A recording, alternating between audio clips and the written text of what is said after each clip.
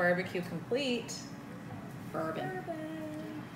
We've been running nonstop for the past like 3 hours, Yes. getting everything ready. Getting everything ready for our barbecue, and we've got some Impossible burgers, some air fried onion rings, quinoa salad.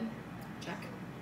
What am I missing? We're doing some corn on the cob. And the chocolate peanut butter. Chocolate peanut butter cookies. Okay, so we needed a fun summer bourbon drink, and we found a bourbon peach smash with mint. How refreshing. So, Okay. we'll see how it is. A little peach. Oh, that's delicious. That is delicious.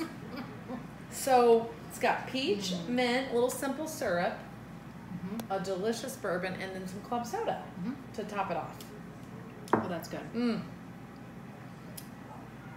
It's refreshing. Especially after us running around trying to get everything ready for... So it's reminded me of something.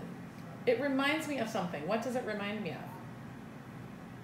It's a bourbon slushy? No, well, maybe I'm thinking of that. I mean, maybe the taste. It's so good. It's so good. I love, and the peaches are awesome right now.